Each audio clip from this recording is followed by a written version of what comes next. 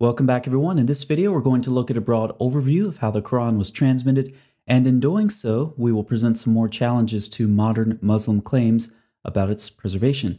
But before we get into that, let's look at the word Quran itself. Many Muslims want to insist that the word means recitation. First of all, Quran means recitation. فَإِذَا قَرَأْنَاهُ فَاتَّبِعْ قُرْآنَهُ. The main source for the transmission of Quran is the oral recitation. Did you catch that? They want the Quran to mean recitation and only recitation. They want to limit the possible range of definitions of the word to recitation because they feel it strengthens their case for the oral transmission of the Quran. For some reason, they believe this is where their best arguments are. However, about the word Quran, Yasir Qadhi states, the most popular opinion, and the opinion held by Tabari, is that the word Quran is derived from qara'a, which means to read, to recite.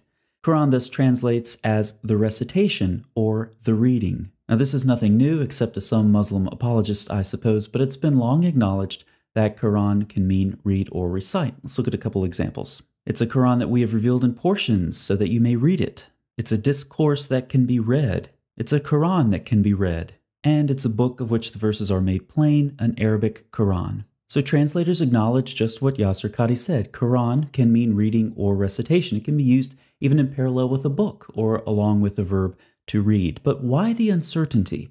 Quran is, I think we would agree, a fairly important word for Muslims. Why does Yasir Qadhi talk about the popular opinion for the definition of the word? Well, if we look this word up on Quran Gateway, it gets a foreign word tag. It turns out Quran is one of those foreign words of the Quran. Arthur Jeffrey, among others, has analyzed this word in depth, comparing it to other Semitic languages, concluding, in his day it was largely thought to derive from Syriac, meaning the reading, and there's little doubt that the word came to Muhammad from Christian sources. So Muslims, do not intentionally limit the definition of Quran in order to try to strengthen your case about the oral transmission of it. Do not say Quran equals recitation. Just admit that Quran is one of the foreign words of the Quran and its precise meaning may be undetermined. Now, with respect to the oral transmission of the Quran, how is this claim held up under scrutiny of recent scholarship? Islamic tradition argues that the Quran's transmission was firmly controlled by the practice of oral recitation. Doubts have been shed, however, on this traditional view. There is mounting evidence that the Quran text, or parts of it at least, must at some stage in its history have been transmitted in purely written form without the benefit of a controlling tradition of active recitation. James Bellamy states about the variant readings that he cites in his article, they're important because they prove there was no oral tradition stemming directly from the Prophet strong enough to overcome all the uncertainties inherent in the writing system. Yet another scholar, Devin Stewart, says the tradition of Quranic recitation can be shown to ignore or run roughshod over many discernible or retrievable features of the text, particularly with regard to rhyme, that must represent the oldest stage of its performance. Many of the variants may plausibly have arisen through oral transmission, many others cannot, being based on graphic and not phonic resemblance. Numerous examples are cited by these scholars. Here's one from Stewart. The transliteration shows the difference in sound, illustrating nicely Stewart's point, though of course the graphic similarities are lost in transliteration. So we have indication from the manuscripts that the oral transmission of the Quran broke down. But how early did this happen? Very early. Zayd started compiling the Quran by collecting it from leafless stalks of a day palm tree, pieces of leather and hides, and from stones and memories of men. Remember how difficult this job was. If Abu Bakr had ordered me to shift a mountain among the mountains from one place to another, it would not have been heavier for me than this ordering me to collect the Quran. Now, what was Abu Bakr thinking, making Zayd do all of this work, going and collecting the Quran from various sources? If the Quran was so well preserved in the memories of Muslims, then the Caliph should have just called 2 or 3 reciters, have them sit down at a table, they recite, Zayd writes. It's as simple as that. The only problem that Zayd should have had was a tired hand from all of that writing, but that's not the case. He had to go collect the Quran from various sources, some of them written. So we have indication from the Muslim sources themselves that within about a year after Muhammad's death, the oral transmission of the Quran had already broken down. Now we all know that the standard Quran comes from the Hafs recitation. So let's take a look at the Isnad. Samuel Green made this diagram based off of the text below it, which comes from the Islamic Awareness website. Now there are several problems here, so let's talk about them. For example, we have reports that the Qurans of Ibn Masud and Ubay didn't match each other, or the modern Quran. So how could they be in the same Isnad for Hafs? But for now, I want to focus on one specific problem with this Isnad. Looking at the bottom left of the diagram, we know that Abu Bakr commissioned Zayd some point around 633, and already, about 1 year after the traditional date for Muhammad's death, Zayd already had problems collecting the Quran. And now we see the problem with this Isnad. It's incomplete. Zayd used sources, and they should have Isnads. Someone had to write the Quran on the stones that Zayd used, same for the leather and the palm stalks. What were their names? Why aren't they in the Isnad? What about the men Zayd called on? Were their memories reliable? What were their names? Why aren't they in the Isnad? From the very beginning then, we see that the Quran was fragmented. The oral transmission broke down. Zayd had to collect the Quran from various sources. But just how fragmented was it? In other words, I want to know which surahs came from where. Which surahs were written on the stones that Zayd used, for example? Surahs 1 through 5? Maybe surahs 20 through 24 came from the memories of men. Maybe surahs 30 through 40 were written on the leather hides that Zayd collected. I want to know which surahs came from where. Muslims can't tell us. They want to act like the Quran originally went back to one single source. That's not the case. Now let's go back to this Isnad and look at some of the names on the bottom. These are very big names, of course: Uthman, Ubay, Zayd, Abdul ibn Masud, and we have good reason to think that none of these readings made it through a critical period in the history of the Quran in the early 8th century. And here we go again, featuring Caliph Abdul Malik and his general al-Hajjaj. He mocked Ibn Masud, saying, "How I wonder about him. He claimed to have read the original Quran of God. I swear by God that it is just a piece of Raja's poetry of the Bedouins." He also said, "Ibn Masud is the chief of hypocrites. If I had lived in the same time as his, I would have soaked the ground with his blood." Al-Hajjaj would often threaten to kill the people of Kufa should they not cease following the reading of Ibn Masud, and he swore that he would erase Ibn Masud's reading from the Mus'haf with the rib of a swine. So let's compare and contrast the opinions on Ibn Masud. Muhammad said, "Learn the Quran from him." Al-Hajjaj said he was a chief hypocrite who should have been killed. "I would have soaked the ground with his blood, I would erase his reading with a swine's rib, and I'll kill you if you follow his reading." Oh, and by the way, Muslims, I already know every source I cite in this video that you don't like is weak, and you will reject it, so go ahead and post more of those ad hoc responses in the comments section below. Now, as we've discussed previously, Al-Hajjaj made his own recension of the Quran and destroyed competing readings. But his destruction was not limited to public property like the case of Uthman, but rather included both public and private property. Al-Hajjaj was thorough, if nothing else. Remember all of those very important names that we saw at the bottom of the Isnad? As for the fate of the Codex of Ubay, the well-known Quran reader, Khalaf bin Hisham, speaks about the existing codex with skepticism. He uses the common expression yunsabu is ascribed to. Regarding the Codex of Ibn Masud, he was similarly circumspect. In these traditions, there is no longer any mention of previous codices. Rather, there is mention of that which supposedly corresponds to the alleged reading of Ubay or Ibn Masud. In other words, codices containing the older recensions ceased to exist at the time. By the end of the 2nd century AH, any mention of an Uthmanic codex was strongly distrusted. And of course, by the end of the 8th century, as we've previously discussed for Malik bin Anas, the Uthmanic Codex has disappeared. Now, as a side note, Muslims have known about this for a long time. After all, we're reading Muslim sources. Yet, what have Muslims been telling the rest of the world? They've been telling us that they have the Uthmanic manuscripts, until recently. Muslim scholars Asanaloo and Al-Takulich state that one of the most important questions of Quranic history is the whereabouts of the Mus'hafs attributed to Caliph Uthman, and whether any of them have reached the present day. Unfortunately, we do not have a positive answer to this question.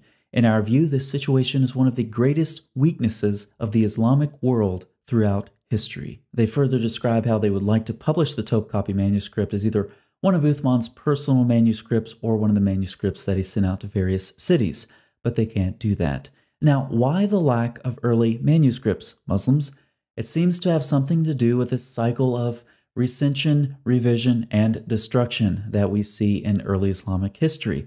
Uthman revised the Quran, then destroyed his sources. Al-Hajjaj revised the Quran and then destroyed competing readings. Now, what about Al-Hajjaj's Quran? What happened to that? Well, thankfully, when the Abbasids took over, they seemed to largely want to take credit for the Umayyads' work. So Al-Hajjaj's manuscript was given some mercy. As regards the Mus'haf of Al-Hajjaj, the Abbasids similarly attempted to replace them.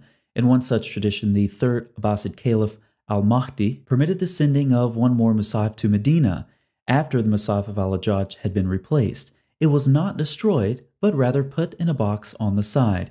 It is also likely that the other codices in the major cities were no longer in use. So let's take all of this information back to our Isnad. We have reports of all of these early readings being eliminated or prohibited by penalty of death in some cases. None of these readings appear to make it past Al-Hajjaj. As we saw, Hajjaj carried out an extensive Quranic destruction campaign, even more so than Uthman before him. The things that happened in the turmoil of attempting to standardize a Quran in the first Muslim century actually undermined the contributions of the various authorities on which this incomplete Isnad chain rests. Now maybe you're thinking there's no way the Caliph and his general could establish their own standardized reading and destroy the other readings.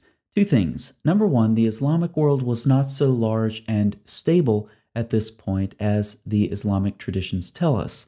Number two, think about what happened in 1924. In the early 20th century, the shape of the Quran would have seemed anything but clear. In fact, the Egyptian government was motivated to begin the project that will lead to the Cairo Quran edition due to the variants found in the Quranic text that they had been importing for state schools. It's at this point that they standardized the Hafs version and destroyed the variant Qurans by sinking them in the Nile River. Through the following decades, this Quran quickly became the standard reading throughout the Muslim world. If Egypt could do this in 1924, why not Al-Hajjaj in the early 8th century? Now let's look at some additional problems with Hafs. There is no unanimity over its precise shape. 4 different lines of transmission are claimed for it, and discrepancies abound in the various texts claiming to transmit it. And when it comes to discrepancies or differences within various Qurans, most Muslims simply do not have a mental framework to process such a concept. Perfect preservation has been drilled into their minds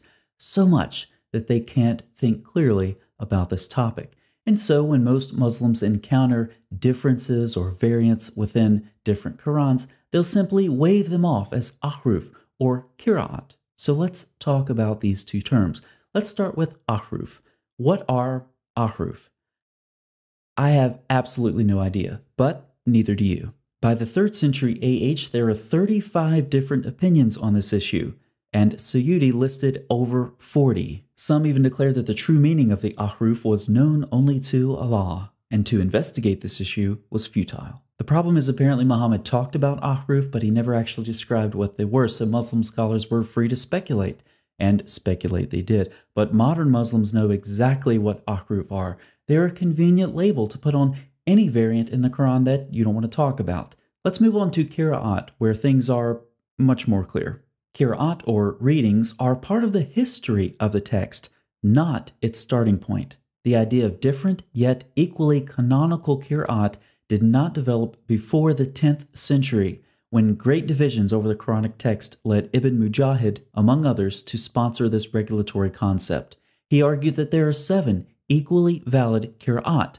Others argued for 10 or 14. The gradual acceptance was 7 qira'at, but that was generally accompanied with a caveat that each qira'ah has 2 versions. Effectively then, 14 different versions were considered equally authentic, only one of which was Hafs. Now, if any of this has been confusing for you, let me make it simple. The Quran has been perfectly preserved. If this were a book, we would now be in the appendices. Appendix 1, Text Criticism, Muslim Style. As discussed earlier, Muslims have claimed for a long time to have the Uthmanic manuscripts, but the 2 Muslim scholars I cited earlier said this is no longer the case. They also do a little text criticism. Let's look at some data points. As known by everyone interested in the subject, it has been claimed until recently that Topkapi was one of the copies attributed to Caliph Uthman. But it is neither the private Mus'haf of Caliph Uthman nor one of the Mus'hafs that he sent to various centers. In our view, this situation is one of the greatest weaknesses of the Islamic world throughout history. There are over 2,000 instances where there is dissimilarity between the Topkapi and the Standard. They were going to make a critical edition of the Topkapi with the Tashkent manuscript, but it would not yield a healthy result. It was missing 2/3 of the text referring to the Tashkent and had been tampered with. The Topkapi is an excellent manifestation of Surah 15:9. We will guard it from all corruption. So let's put these together. The Uthmanic Qurans have been lost. There are over 2,000 differences between the Topkapi and the Standard text. The Tashkent was excluded from the critical edition because of corruption. Conclusion: one of the greatest weaknesses of the Islamic world is also an excellent example of Allah guarding the reminder from corruption. Now take that conclusion that an excellent example of Surah 15:9 is one of the greatest weaknesses of the Islamic world, and add that to the rest of the content that we've discussed in this video. It really makes one ask the question, what would a bad example of Allah guarding the reminder look like? Now, take note of their methodology. They didn't want to make a critical edition between the Topkapi and the Tashkent because it would not yield a healthy result. Christians, once again, take note of their methodology. Anytime a Muslim brings up a variant reading to you in the New Testament, just say, I don't like that manuscript. It doesn't yield a healthy result, so we're just going to exclude it from the conversation. No, that doesn't work in the scholarly world. That only works in text criticism, Muslim style. Appendix 2, Non-Muslim Scholars and Quranic Manuscripts. This will be a short appendix. Muslims frequently criticize non-Muslim scholars for getting involved in the study of their religion, especially of their Quran. Now, why on earth would non-Muslims need to get involved with the study of the history, transmission, and text of the Quran? If you do not know the answer to this question, see Appendix 1. Appendix 3, the transmission of the New Testament meets the Quran's criteria for strong evidence over claims of oral transmission of the Quran. Within the context of a debt contract, the Quran states writing is more just in the sight of Allah and stronger as evidence, and more likely to prevent doubt between you. Allah doesn't trust Muslims to memorize a simple debt contract. About the Quran, Muhammad said, it escapes the hearts of men faster than a camel when it's released from its tying rope. If you've ever released a camel from its tying rope, let me know how fast that is in the comments section. Yet Muslims claim to have preserved the Quran faithfully in memory over centuries. The New Testament, by contrast, is preserved in writing, in New Testament manuscripts, as well as quotations and allusions to Scripture made by the patristic authors. The New Testament, ironically, meets the Quran's criteria for better preservation, for more reliable transmission than what Muslims claim about the Quran itself. Appendix 4, Allah will guard the reminders. We've already discussed Surah 15:9, and you can see I have two translations up for you. The first is Sahih International. It's concealing something. The Arabic does not say Quran in this verse. It says al-dhikra, the reminder. Now, why would some Muslims do this? Why would they translate Quran when Quran is not what's in the Arabic? I suspect it's to conceal an inconsistency. The prior revelations are all referred to by the same word. In context, it refers to the Torah in Surah 21:48 and 21:105, and to prior revelations in Surah 21:7. And notice in Surah 57:16, where the reminder is put on par with the scripture of old. So we see that the prior revelations are referred to as the reminder as well. And Allah said He would guard the reminder in Surah 59, yet Muslims claim that the other reminders have been corrupted. So how do we solve this problem? Ignore what the Quran says and just retranslate Surah 59 to apply only to the Quran to cover up the contradiction created by Muslims who claim the previous reminders have become corrupt in spite of Allah's protection. Appendix 5, Hafs is a liar burning in hell. The Shias love talking about this stuff. I'll put this link in a pinned comment for you. We'll just go over it briefly. Asim was reliable but weak in memorization, and we have serious statements against Hafs. According to Bukhari, he was rejected, Muslim, rejected, Anasai, rejected, not reliable, and his narrations are not written. Ibn Hanbal, rejected, rejected, rejected, rejected, liar, weak, rejected, rejected, not truthful. So with respect to Hadith, Hafs is a liar, and Muhammad said if you lie about him, then you burn in hell. So the person for whom the standard recitation of the Quran is named is a liar burning in hell. Appendix 6, you have lots of different Bibles. We have one Quran. I hear this one a lot, but let's take the New Testament for example. Catholics use this Greek New Testament. Protestants use this Greek New Testament, it's the same Greek New Testament. How many different Arabic Qurans do we have? You'd have to check with Hatun from DCCI. I've lost track. She keeps track of this. 20-something different Arabic Qurans, 30-something different Arabic Qurans. Who knows? And how many different readings do we have? We talked about this earlier. Just pick your number, 7, 10, 14. Sometimes a single reading can have 2 versions. Oh, but it's Christians with their single Greek New Testament who have a problem? I don't think so. Appendix 7. Muslims intentionally downplay the variants that led to Uthman's recension. But the differences were significant. David Powers has collected a number of traditions, and he cites the primary sources in his footnotes. You can pause your screen to read this if you like, but you have 2 groups of men differing over the consonantal skeleton of Surah 2.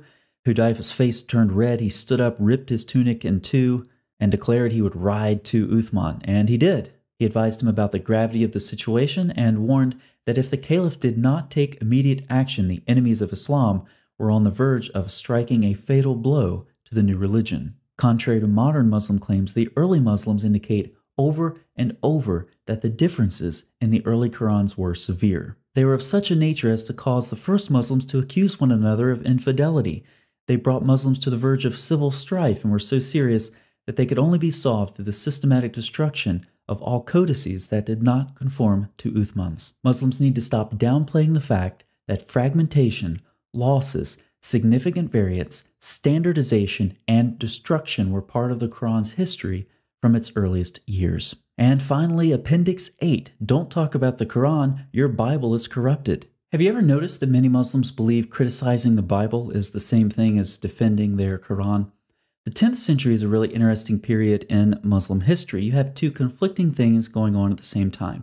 We've already seen Mujahid and other scholars, and they're forced, due to differences in the Quran, to establish equally canonical but different readings. On the other hand, the eternal Quran is winning the debate over the created Quran. Now, as the Quran becomes eternal and this becomes part of Orthodox Sunni doctrine, one can easily see how it would be heretical to subject the Quran to critical scrutiny. As it becomes eternal, as this doctrine becomes orthodox, the Quran somehow becomes conflated with the attributes of Allah. And so Muslim scholars instead turn their attention away from the Quran to the scriptures of the Jews and the Christians, and they begin developing their polemics. So when we see modern Muslims today exempting their own scriptures from critical scrutiny, but subjecting the scriptures of the Jews and the Christians to the same, we see them reflecting theological presuppositions and methodologies that have been deeply embedded in the Muslim mind for centuries. See you next time.